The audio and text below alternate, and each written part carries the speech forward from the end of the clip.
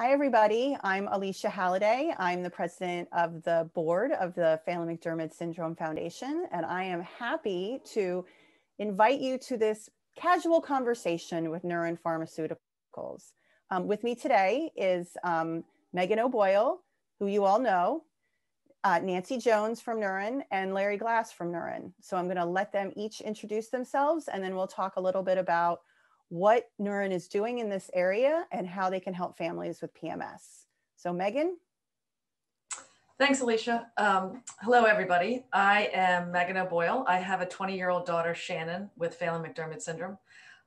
It's a large deletion, and I do not have any scientific background or experience, but I was one of the PMS mom volunteers that was part of the launching the registry in 2011. And since then, I've had the ability to go to lots of different rare disease meetings and pharmaceutical and industry meetings and FDA meetings and NIH meetings. And I've learned a little bit about, how difficult it is to do research before drugs can be made and how difficult it is to test drugs, and there's different phases.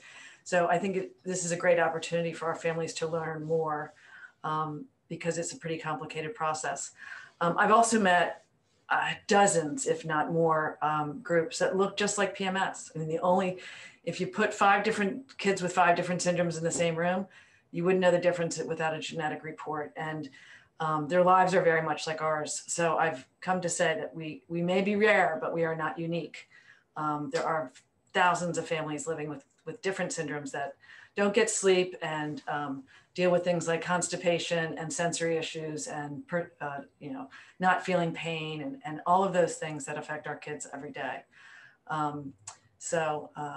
That is who I am, and I'm looking forward to learning more about what we have to look forward to. Nancy, please introduce yourselves. And I have to say that Nancy will probably be very humble, but she also has a long history in neurodevelopmental disorders, and I've worked with her before when we were both at another organization. But I'll let Nancy introduce herself.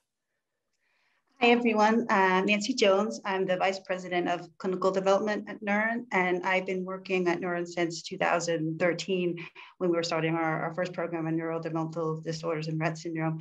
And I work with our Neuren team. What I do basically is to design and execute the clinical trials for our development program. And for this work, I also collaborate with clinician experts and community advocacy groups. And as Alycia mentioned, my training and background is actually in developmental disorders. So it's actually a personal passion of mine to be working on the development of therapies that have the potential to improve the lives of those who are facing the challenges of a severe developmental disorder. And ultimately, the aim is to make it possible for people to be able to live their best lives. So just a brief, my background and my PhD research is also in a rare developmental disorder. And it's from that research that I actually was really first impressed with the importance of working with families and the role that individuals with a disorder and their families play in research. And that's certainly been a guiding principle for me and others at Neuren, the importance of the patient community as active partners in treatment research. I told you she would be humble, but she actually was made a huge impact on one of the founding organizations or the founding programs that helps the physical symptoms of people on the autism spectrum disorder. So I won't boast too much about Nancy because we have another amazing scientist and leader, Larry Glass, that I want everyone to meet as well. Larry? Yeah, thanks, Alycia. I'm glad to be here. I'm Larry Glass. I'm the Chief Science Officer at Neuren. I've been here since 2004 and have been responsible for what they call translational medicine, which is a fancy way of saying that you take new findings and information that come out of a discovery laboratory and you bring that from the laboratory into human patients. And that's pretty much what I do. And we've been working for quite a while now in neurodevelopmental disabilities and are in with a related drug, are actually in a phase 3 trial in Rett syndrome right now, which if it's successful will be the first drug approved for that indication.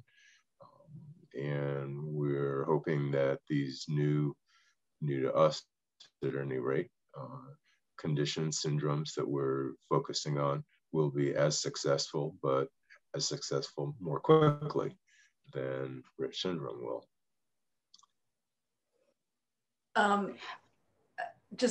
Sorry, Alycia, I just wanted to say that this is not the first time I'm meeting the Neuren team. I actually first met Larry in 2011 when I was wearing this classy t-shirt at a conference, and I actually was telling the story of my daughter's diagnosis and the need for treatments. And he met me at the stage at the end and brought me over and explained on a napkin why what they were working on at the time, which is the drug that's now in phase 3 for Rett, might be helpful to Phelan-McDermid syndrome. And we've kept in touch and crossed paths ever since.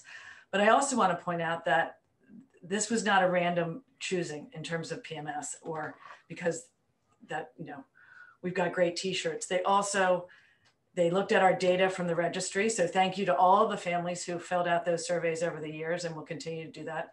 They looked at other, you know, all the other research in this area, but they also came to us and asked about our families and the quality of life and what things are affecting our families, and, you know, what flavors our kids like. So not all industry partners, as they're called, interact with the disease organizations as early and as effectively as Neuren has done. And I am really hopeful that because of that interaction, this will be a great partnership, and hopefully great things will come from it. So that's my 2 cents.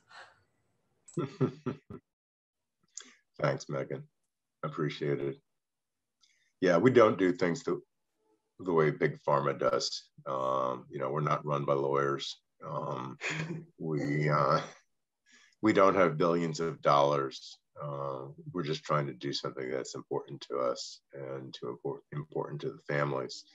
And you know, that's our commitment here. So let's talk about this new drug or new compound that Neuren is working on specifically for people with Phelan-McDermid syndrome. Tell me a little bit about it. What does it do? And how can it help people with Phelan-McDermid syndrome? What are you guys looking at? So we'll start with Larry. What does it kind of do? And then I'll switch to Nancy. How do we think it's going to help families with Phelan-McDermid? Okay. Neuren was founded to develop medicines based on pieces of the IGF-1 molecule, which you may have never heard of. IGF-1 is a growth hormone, basically, and it has a very different role in the brain than it does outside of the brain. Outside of the brain is responsible for the growth of muscles and bones and that sort of developmental trajectory. But in the brain, one of the primary roles of IGF-1 is to actually support the development of the connections between brain cells. They're called synapses.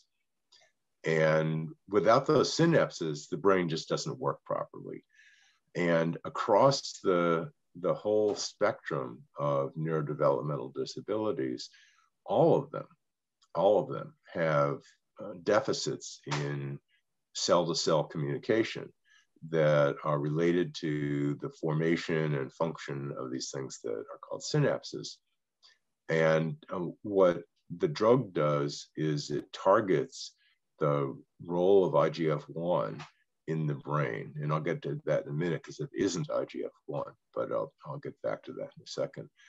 And it makes the environment of the brain more normal, more susceptible to proper development of synapses of which enable the communication between cells.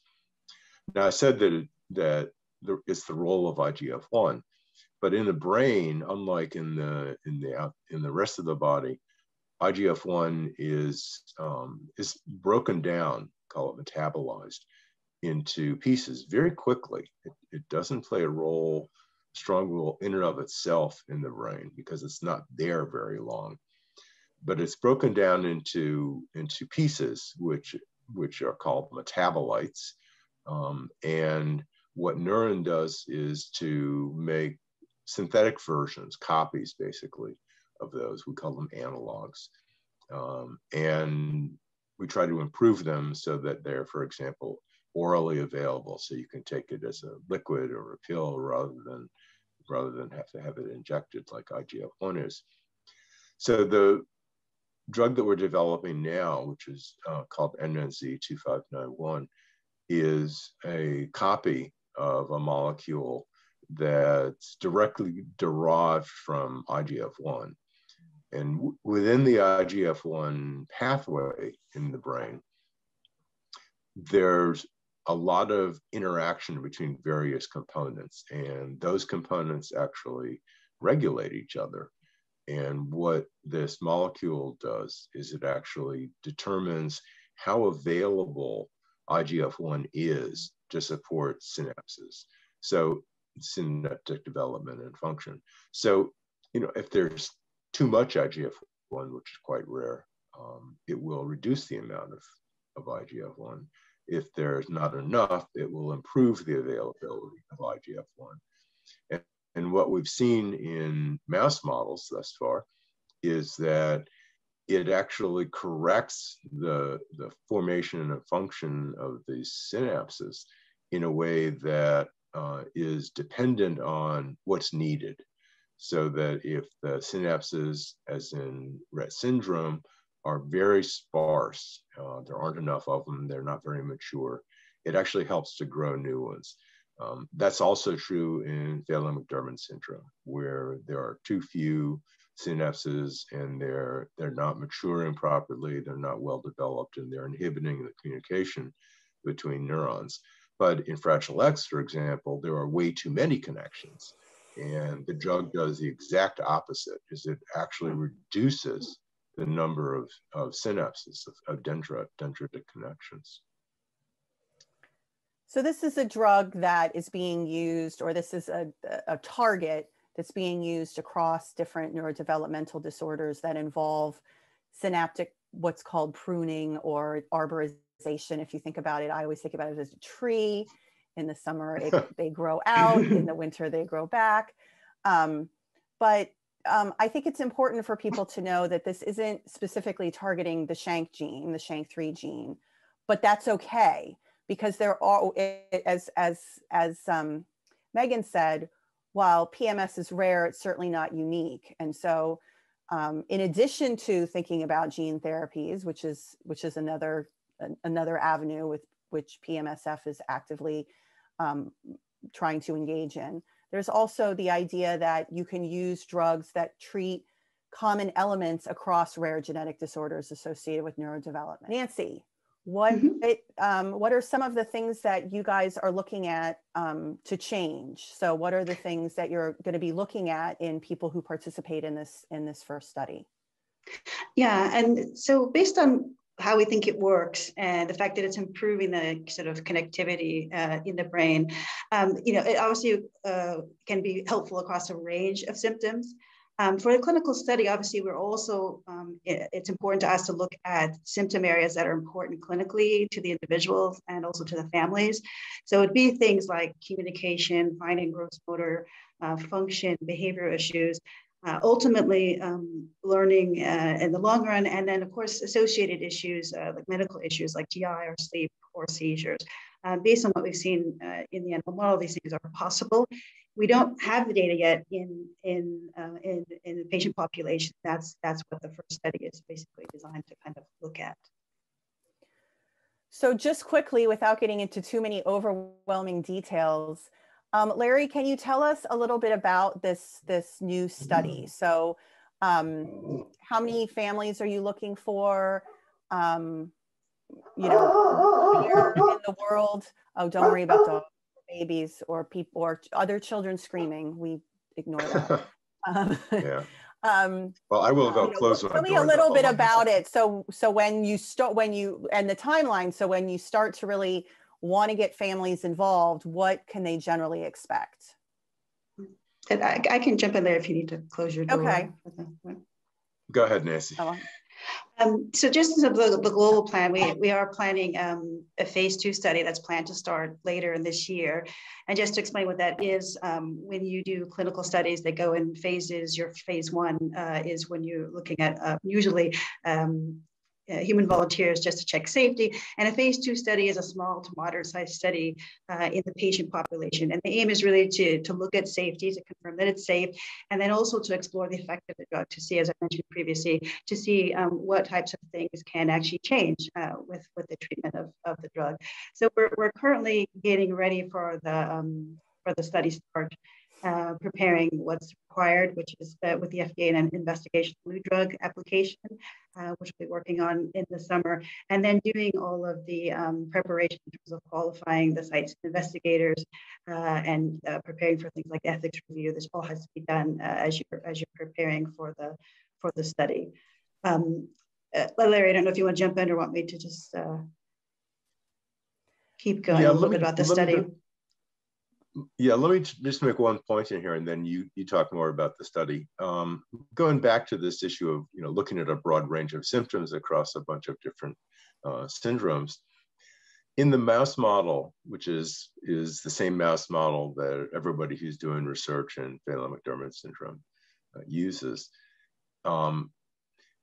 it did grow new dendrites. It improved the connections between the neurons. And when it did that, it actually changed the chemicals that are signals of communication between the brain cells. And we looked at a range, I think it was 8 different symptom areas: motor function, seizures, anxiety, cognition. We looked at a whole range of things in the mouse model. Every single one of them was normalized. So we got basically a perfect score. And that's the rationale for looking very broadly at the core symptoms and behaviors that are a part of Phelan-McDermid syndrome. Is that we're not just treating, we're not just coming in and treating headaches or seizures or constipation or anxiety. We're looking to treat the whole thing. When people ask us, what do you treat? What we treat is Phelan-McDermid syndrome. And I think families can relate to the domino effect. So again, no scientific background from this one, but if my daughter could communicate what she needed or felt, her behaviors would be better. Mm-hmm. Her behaviors are the way she has to communicate, which I'm constantly pointing out in IEP meetings. But also, if muscle tone was affected, would that help with constipation? If coordination was affected, she could better communicate on an iPad. I mean, I think there's just so many, related things that our kids go through. I think parents have often thought is, the seizures happening at night because of lack of sleep, because of reflux. I mean, it's all kind of tied in, right. And so it's just the thought that it would do more than one thing makes total sense. So that's really exciting. And for this next project, I wanted to ask a question for this next project. So what will the design be? Will some people get a control? Will some people not get the drug and some people will get the drug? Or how is this going to work for this particular study? Yeah, so this is phase 2, what's called an open label study, which means that everybody gets assigned to the active treatment, which is the drug during the study. It'll be in a pediatric population. It's an oral dosing. It's a liquid formulation, and it'll be an open label trial, and with the 12 weeks of treatment on the target dose, with multiple sites participating, as we've already been mentioning, in terms of the aims of the study, we are primarily looking, again, to look at safety. You want to confirm that it's safe in the patient population, and also to do pharmacokinetics, which we haven't mentioned, but it's really like, how is the drug absorbed and used by the body? How is it distributed? Those are important information you need to have at this phase. And then also looking at the efficacy, which you want to see what types of things change, and it helps us to prepare for the studies to follow, and helps us also confirm also that we've got the correct dose for larger studies to follow. I am sure that families are hearing about this and thinking, okay, what does that mean? How do I get involved? How is this going to work? So I do want to say that a lot of these details will be shared with you soon. So I'm as curious as you guys are about some of these details. And so they will come out soon. But we wanted to kind of give everyone kind of a sneak peek into what's going to happen. Do you have any sense of a timeline, and also what areas of the world this study is going to be recruiting for? It's going to be in the US, and just to the point of the timeline, is planned to start later this year. And we will, as you said, we'll be providing more detailed information in due course, and as we get closer to the study start. As new information comes out, as we have updates, we will actually announce those, and our announcements are always available on our website, which is neurenpharma.com. And if people want to sort of be proactive and get notifications, if you go to the website, you can actually sign up for email alerts. It's under news and reports and email alerts. So if people wanted to do that now, to sort of make sure they're notified when we do have an update, that's something that they can do. Thanks. And then I also know this, that Neuren is listed, or some of the concepts that we talked about today, phase 2, open label, are also in a clinical trials guide on the PMSF website. And I'm sure that there will be updates about this in the PMSF newsletters that go out. So is there anything else you wanted to share before we wrap this up? Yeah, we as to add that we really appreciate the community's interest, and we're actually excited to be moving forward with development, and we're looking forward to being able to keep you updated. I mean, we're working hard to get things ready. That's what we're doing now. So we'll look forward to keeping in touch as we move along, as we progress. Yeah, it's been my experience with Neuren that you guys are a great organization that is truly committed to neurodevelopmental disorders, not just as an organization, but from the backgrounds and the commitment that people who work for the organization show and have participated in for all these years. So thank you for being part of the PMSF community, and for all you do for families with rare genetic disorders. So thank you, and we look forward to hearing about more of this very soon. Great, thanks so much. Yeah. Thank you. Thank you.